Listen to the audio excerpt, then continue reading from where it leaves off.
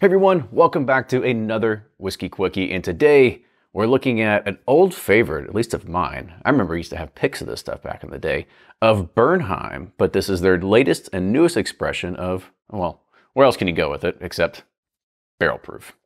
So this is the first national barrel proof expression of Bernheim's original Kentucky straight wheat whiskey. Wheat, all the wheat. I guess you could go to 100 proof first and then barrel proof. And then, I mean, yeah, you could have a stepping stone. You'd be bottled and bond. I think we were asking this about rye, if you can have bottled bond. You probably can't for a wheat whiskey either. I think it just is a bourbon designation. Okay, see, clearly we don't know what we're just faking it. Yeah, we're just faking it. I think we're figuring it out though. Yeah. So, but like the original, the barrel proof is produced at the Bernheim Distillery in Louisville, Kentucky, and aged in Heaven Hills rickhouses.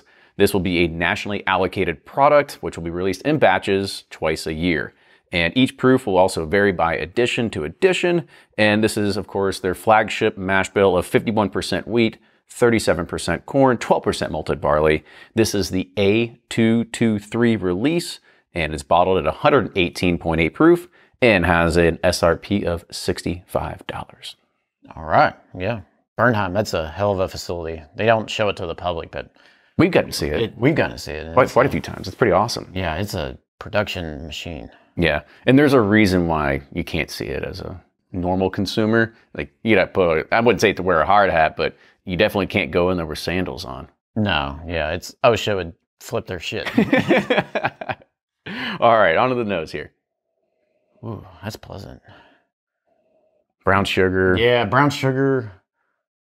A little bit of fruitiness though. Slight, like, kind of hint of some nice fruit flavors. I'm like blackberry or raspberry or something. I don't know. There's some kind of fruit note I'm getting in there. I'll wait and see if this translates to the taste, but I'm a big fan of Long Johns with custard cream filling. Oh. And I kind of get a little bit of that in the nose. Yeah, I like the cream filling versus custard.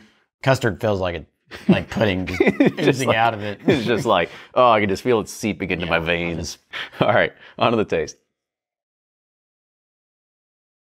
Some nice, like, that brown sugar's there, but kind of get some cinnamon, some honey, but then there's that fruitiness in there too. For me, at least, I'm getting. I do too. Like kind of like a blackberry cobbler kind of ish flavor. It's really good. I mean, it's a little hot on the finish, but overall, pretty good.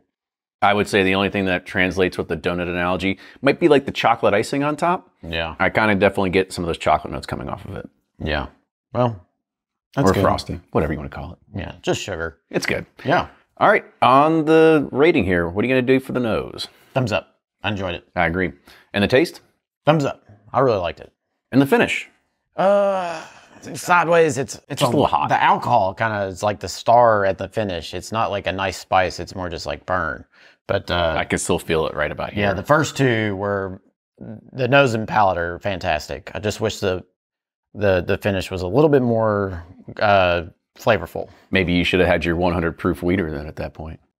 110 probably be perfect for this, or 108. 108, there we go. All right, well, that is our review of Bernheim's official launch of their barrel proof expression A223. With that, cheers everybody, and we'll see you next time.